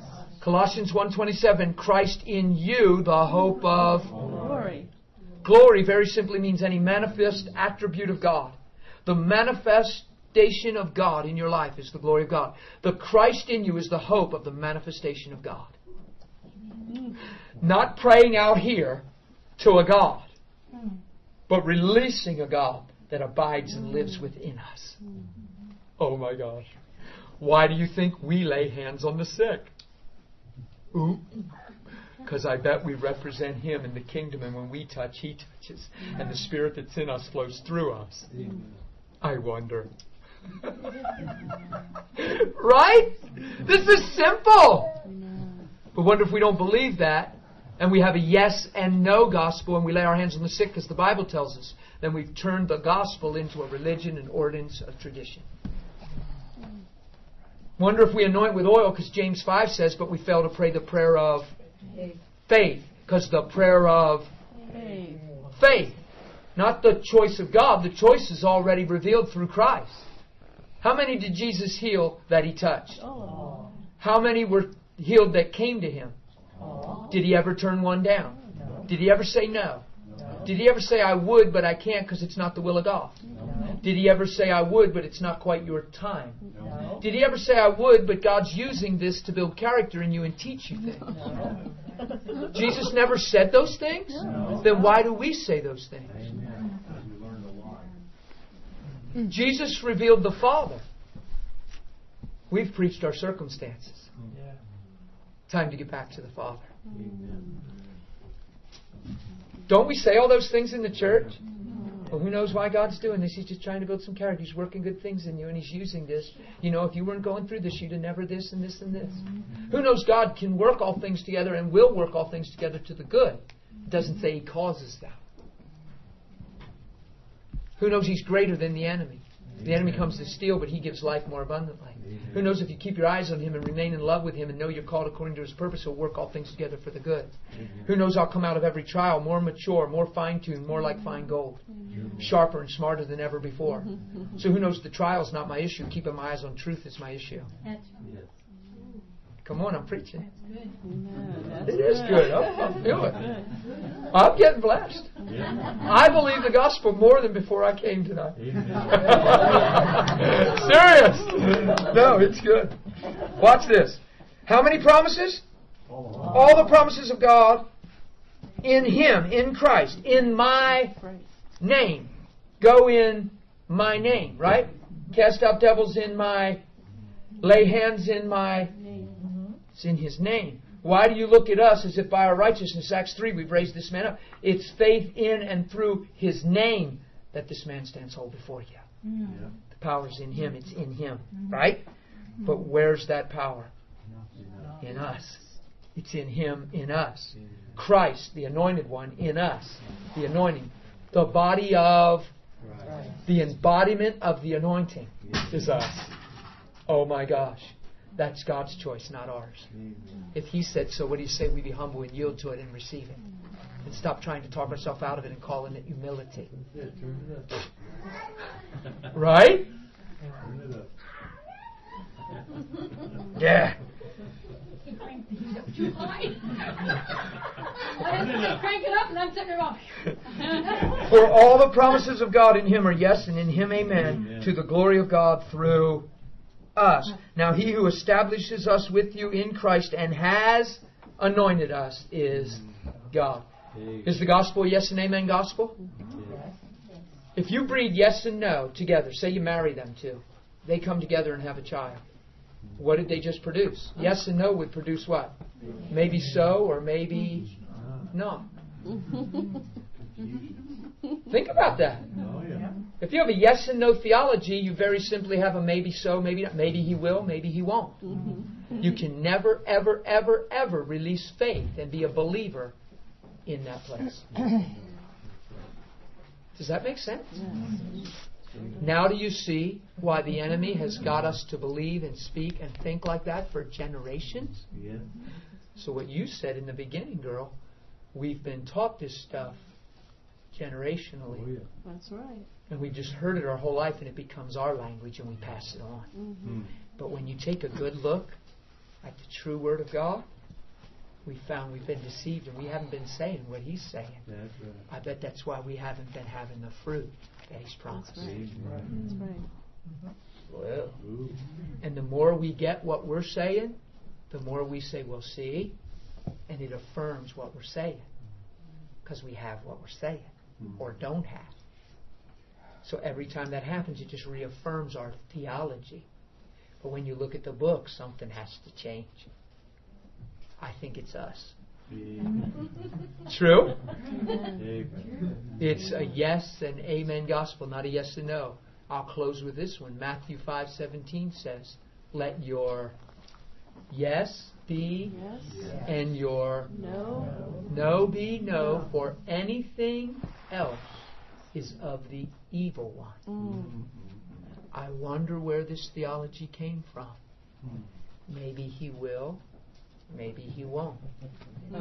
It came with a mask of humility. Like it's a humble thing to put it in the hands of the Lord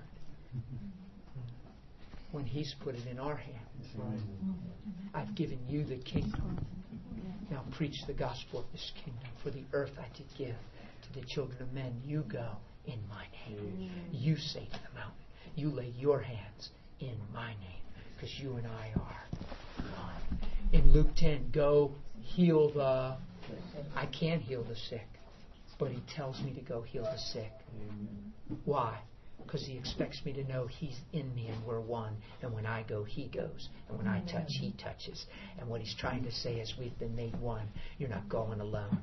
It's I and you and me. Together we're one. Now go heal the sick. Okay. Come on! I'm not being arrogant when I say this. I went to church my whole life and nobody's taught me these things. My whole life. I'm not saying that in a weird way or wrong way. I'm not trying to put hurt in your heart and get you to think about preachers and churches and where you're going. I'm telling you, I went to church because it was the right thing to do. But I had wrong thinking and wrong believing my whole life, and I gave up on God and I walked some other way. Thank God for the gospel. Thank you. Thank God for the truth. Because in 13 years of preaching this thing, I've seen a few things change, and people change, circumstances change. And we're going to see more. Why? Because it's a yes and amen gospel. Yes and amen. You get it? Yes. Yes and amen. Yes and amen. So think of these promises. If every promise is yes and amen, all things, whatever you ask in prayer, believing, what's the key word there? Not what you ask in prayer. Believing it shall be done. Right? That's right. Ask anything in my name of the Father and He will say to the mountain, move, and it will move, and nothing will be impossible for you if you believe. You hear that promise? What? Nothing shall be impossible for who? Watch this one. Now to Him, Ephesians 3:20. Now to Him who is able to do exceedingly abundantly above what we ask or think or imagine, by the power that works in us. Who's He moving through? Are we waiting on God, or is He waiting for us to release faith and dare believe His word? Let your yes be yes and your no be no. You say, well, where's God say no? He'll never reject you. He'll never resist you. He'll never avoid you. He'll never not receive your repentance. There's things that God said no to, but there's things He said yes to. He said no to condemnation. There's therefore now No condemnation. God will never condemn you. His no is a no. So condemnation is never, ever, ever, ever, ever God. So when Christians feel condemned, it's never God. It's a trap. And all we need to know is know His love in His heart more, and it'll free us from condemnation. Even if you know you deserve something, even if you've done wrong and you flat out know it, who knows? He still said, I didn't come to condemn you. So who knows? The more I run to Him and I say, Daddy, oh my gosh, I've been here, I've done this, I even knew in my heart, and God, I've fallen in your mercy, and you're sincere about that, who knows? There's something He'll work in you and break off of you. But the key is receiving His mercy, receiving His love, and letting love have a perfect work in you. You get it? So sweet. So I'm just real encouraged to go after God. I don't want to sell Him short. Tom and I had a conversation. I just looked at Tom and this thought came in me. We had a conversation a while back. He had asked me a question about something. I don't even remember the question, honestly. Not that's no disregard to Tom's question. I just don't remember it. But I do remember this response. I said, Tom, all I can tell you is I don't want to embrace anything that would hinder my ability to believe, period. In other words, it's always possible and it can flow through my spirit. I don't even want to think about the person I'm praying for unless the Holy Spirit cues me up to something. I don't want to let anything circumstantially, any question we haven't been able to answer, I don't want to try to answer it if it's going to hinder my ability to release the kingdom in any situation. I do not want to embrace any belief that hinders my ability to see the will of God as a yes. Do you understand? I honestly believe that's my place and your place as a Christian. Even in Hebrews 2, and I'm trying to close, even in Hebrews 2, it says about what is man that he is mindful of us? He's created us, right? He's crowning creation and glory on the earth. Wow. He visits us and all that good stuff, Psalms 8. But he says this, he said, He put all things in subjection under our feet. And in saying all things in subjection, there is nothing that is not placed under us or that He did not put under our feet. However, we don't yet see all things under our feet. That's because we're growing. That's right. But watch. But we see Jesus. See, when we don't see all things under our feet, we get our eyes off Jesus and we embrace the way that seems right to man. When I don't see all things under my feet, I got to look right to Him because He's the author and finisher of my.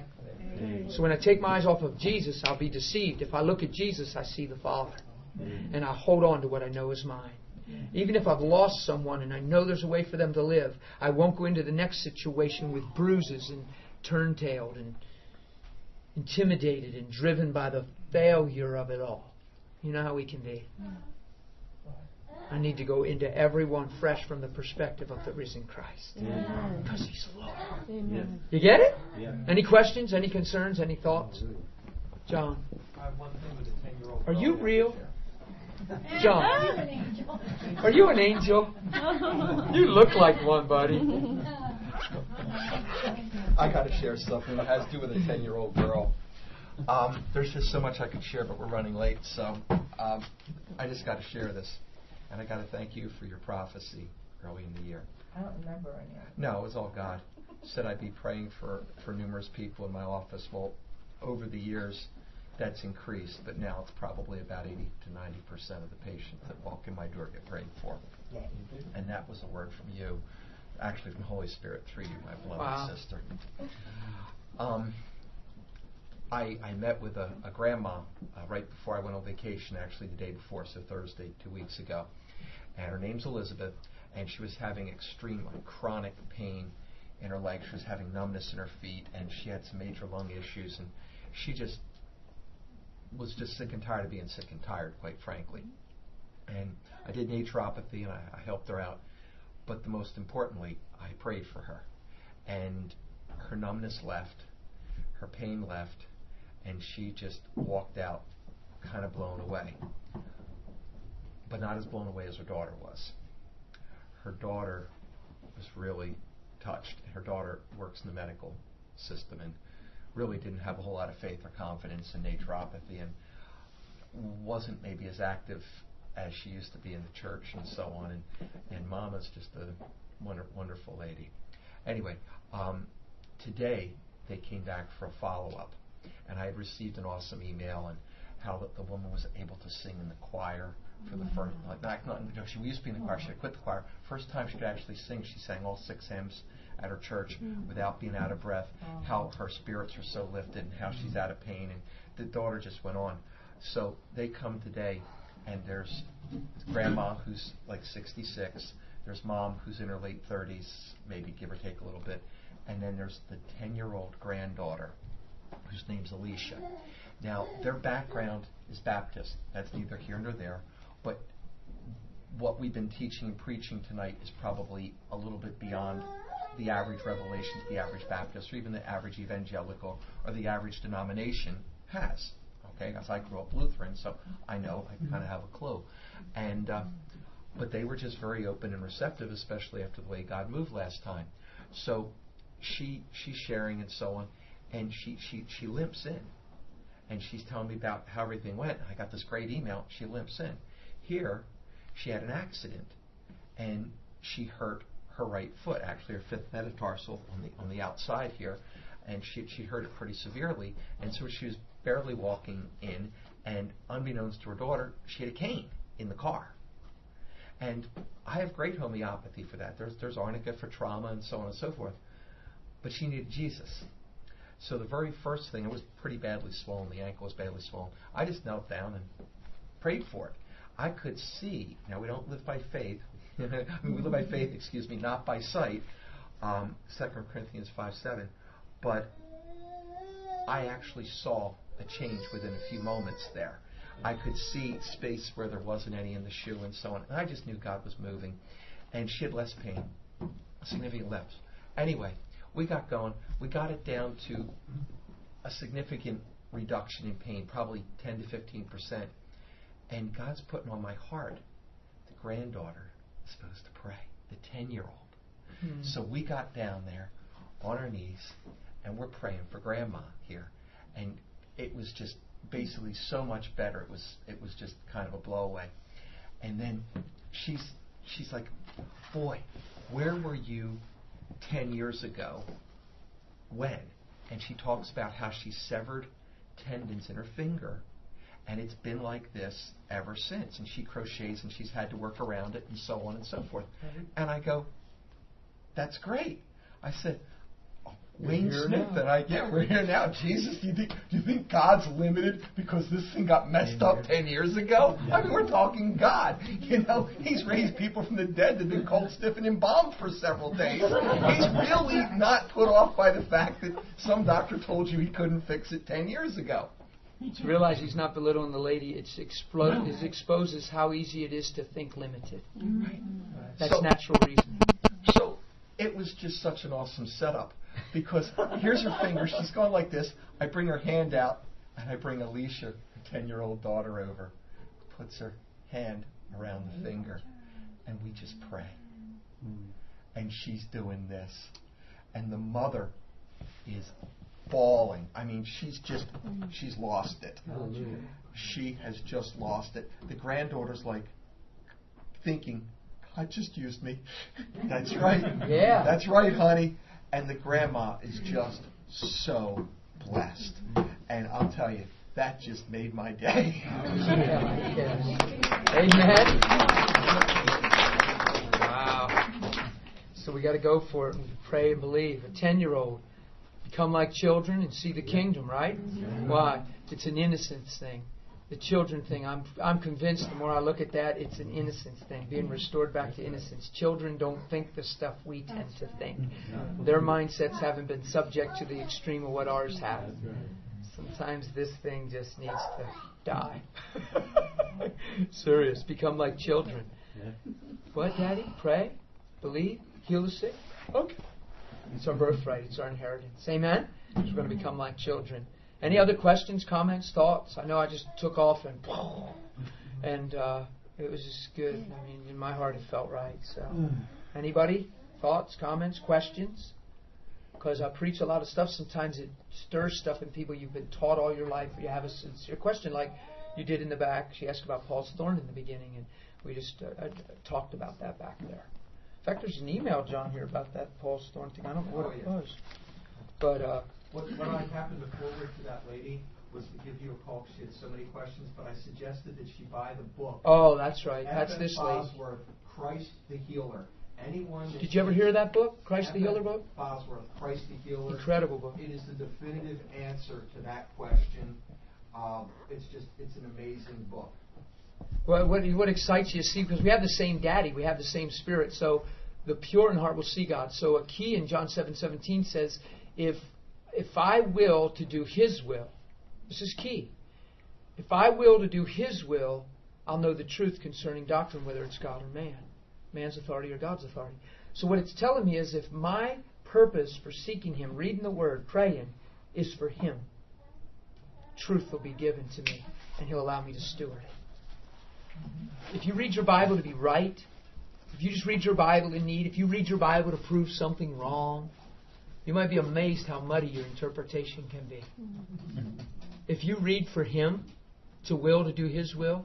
I was preaching on Paul's thorn for years because I was in my bedroom and I was reading it and I was preaching on it for years. It's come out very clear. And then somebody gave me the F.F. Bosworth book just because they knew where my heart was in healing and stuff. And I was sitting reading it. And I saw there was a chapter on Paul's thorn. I'm not exaggerating. Verbatim was written in there what I had been preaching for years. Like the same thing. And it just overjoyed my heart. Because it's when you read it, it's so like almost court of law, nailed down, oh my gosh, Scripture. Boom. Do you know what I mean? Because here's a dangerous thing. If you interpret one Scripture at the cost of others, you probably need to reevaluate your interpretation. If you're interpreting a Scripture to say something at the cost of other Scripture to where now you have to abort other Scripture. You get what I'm saying? So because of that, when I hear Paul's thorn was sickness, in my mind, from studying and knowing the Word and spending time with Jesus, there's no possible way it could possibly be. The church doesn't even want to talk about it. They're like, leave it alone because there's no way to know. And I'm thinking, yeah, the Word tells you that it couldn't have been sickness. The Word actually tells you what it was. It was persecution. It was the blows to His flesh. That's what the word buffet means, blows to flesh. It was the blows to His flesh for preaching the gospel. It was everything Jesus told Him He'd suffer for His name. It's very simple. God can't give you a promise, turn around and sovereignly change it, or you'd never be able to trust His Word again. There's not a parent here that would give their child a promise and then their child fulfill whatever they were asked to do and then change the promise for a higher wisdom. You'd hurt your child. Wouldn't you? And after a while they couldn't take you at your word and ever believe what you say. Think about what I'm saying. There's no way Paul would have said, yeah, but God, you gave me promises for healing. I know, Paul, but I'm God, you're not. My wisdom's higher than yours, and my ways are not your ways. Yeah, but God, you gave me your word, and your word is your integrity. You could swear by no greater, and you swore by your name, and you raised your word above your name. Yeah, I know, Paul. I know I said all that, but doesn't fly. Like God. God would never do that. I've changed my mind, Paul. You'll have to stay sick. This is my choice. It'll work out for the better. Plus, God said, it's a lie. God told Paul, my grace is sufficient for you. But if you look at Jesus and all the people, every single miracle that He ever did, He never ever once told anybody, God's grace is sufficient for you to bear this sickness. So grace is for persecution, but healing is for sickness and disease. Jesus never... We beheld Him in grace and truth. So grace takes you through persecution. The power of God brings healing in sickness. It's powerful. Why did His body get so pummeled on the cross? Why did He have to be beaten so bad? Because the blood removed our sin and the body paid the price of the effects of sin in our flesh. Sin has taken a toll on our flesh, true? A fallen man. So Jesus' flesh had to get hammered and beaten brutally. And who actually in the Bible, who actually smote Jesus on the cross? Who actually bruised Him? The Father. Bruised His own Son on the cross.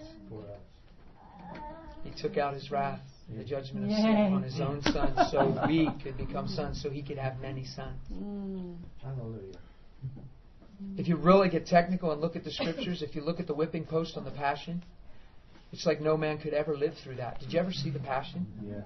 It was amazing. And you're thinking there's no way you could humanly live through that. But if you look at Scripture, you have to ask this question, was it possible for Jesus to die? Because the penalty of sin is death, and He had never sinned, so He could not die. That's how He endured the suffering. Because of the righteous law of God. In other words, He never sinned. He was perfect and pure, so death couldn't claim Him. It wasn't until He was made to be sin that He gave up His spirit and was marked with death and became death. Because people say that most men didn't even survive the beating. Right. And it says how He died so quick. As soon as He was made to be sin, death came. But before He was made to be sin, they beat Him and beat Him and beat Him and beat Him, and He couldn't die because death couldn't claim Him because He had never sinned. Isn't that amazing? So until He was made to be sin, they could have beat Him till this day. And they couldn't have killed Him. Think about that. That's pretty deep. Why do you think we have everlasting? Adam, the day you eat the trees, the day you surely... Was he sin-free when he made that decree? Was Adam sin-free?